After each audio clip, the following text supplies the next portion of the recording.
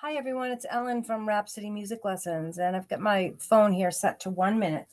I'm going to take the primary chords in the C major scale, in the key of C major, which are 1, 4, and 5, 7. Those are the Roman numerals you see.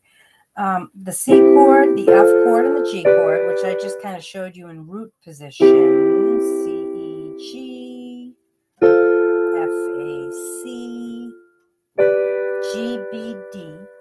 And I'm just going to play the piano based on those 3 chords. That's all I'm going to play. I'm going to kind of make up a melody, but it's all built around that chord progression. And you'll see how you can, once you get a feel for this, you can create things that sound like you're playing a song when actually you're just repeating that chord progression. And this is just an example. So here we go, 1 minute. And I'm just going to play.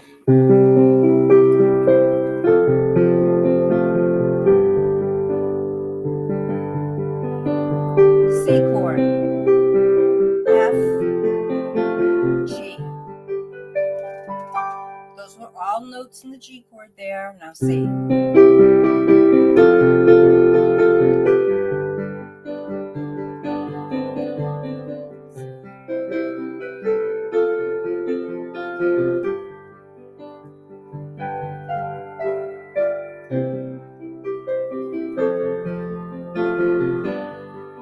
20 seconds left. C chord, F chord, back to G. Add a little melody in there. C chord, F chord, G.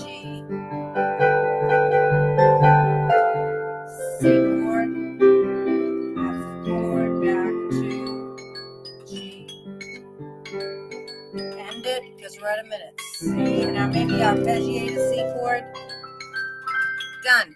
Okay, so I went 13 seconds over. Just by doing, I have no idea what that sounded like. If I were to play it again, it wouldn't be the same. All I did was mix up those chords, play a melody with them, just made it up. You make it up as you go, and it kind of sounds like something because it is.